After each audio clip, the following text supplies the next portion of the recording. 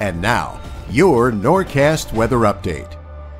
Brought to you by Montreal Beach Resort. Under new ownership, discover some of the amazing updates that have gone into one of Cape May's most iconic properties. And check out Harry's Ocean Bar and Grill with an all-new menu and 7 days of entertainment, including dueling pianos. Book your getaway or visit today.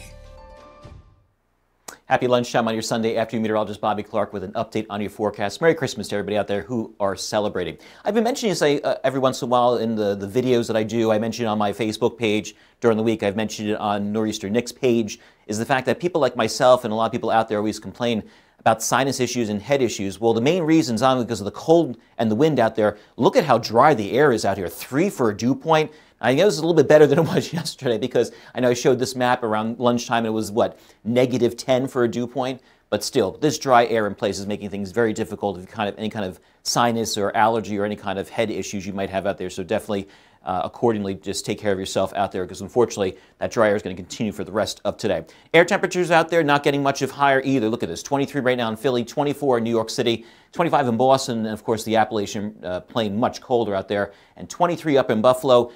Good news, we see some sunshine up there since they've been battling basically 48 hours worth of heavy snow up there yet again after that one system pushed through, what was it, 2-3 weeks ago. So another, unfortunately, dealing with some snowfall up there. So at least it's nice to see some chances for them to be able to dig themselves out. Exclusive Norcast hour-by-hour forecast for the rest of today. Temperatures dipping up, getting up into the mid to upper 20s, but unfortunately the key is the fact that, unfortunately, these winds are going to continue to scream out of the west-northwest, looking about gusts near 30, even 35 miles per hour for us along the shoreline itself. So it won't even come close to feeling like this another afternoon where it's going to be close to feeling like 0. So you definitely have to bundle up if you're heading on out to maybe a lunch or dinner with family for today or heading to somebody's house. Obviously, they'll have to bundle up heading to their house, unfortunately, because of that wind out there.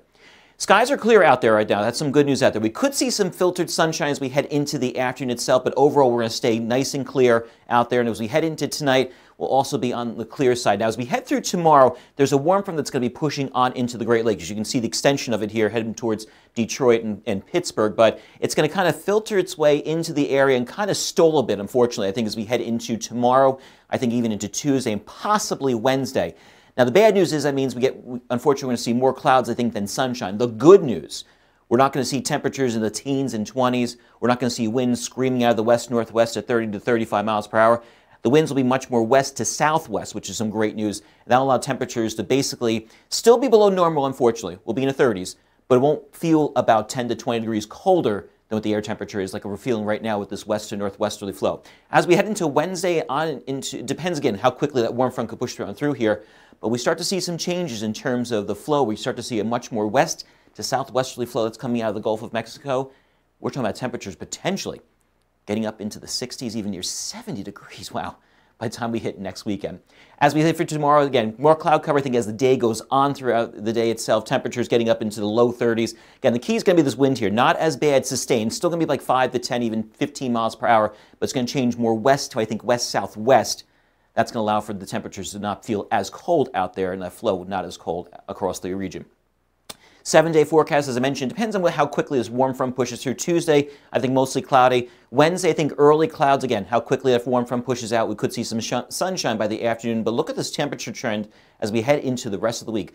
More seasonable by the time we hit Thursday. And look at this, as I mentioned, for next week in your exclusive Norcast plus 3 days. New Year's Day, 66 degrees, pushing 70.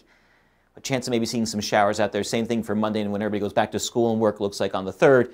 On Tuesday, we're back to where we should be for this time of year. Merry Christmas again. Have a great rest of the afternoon.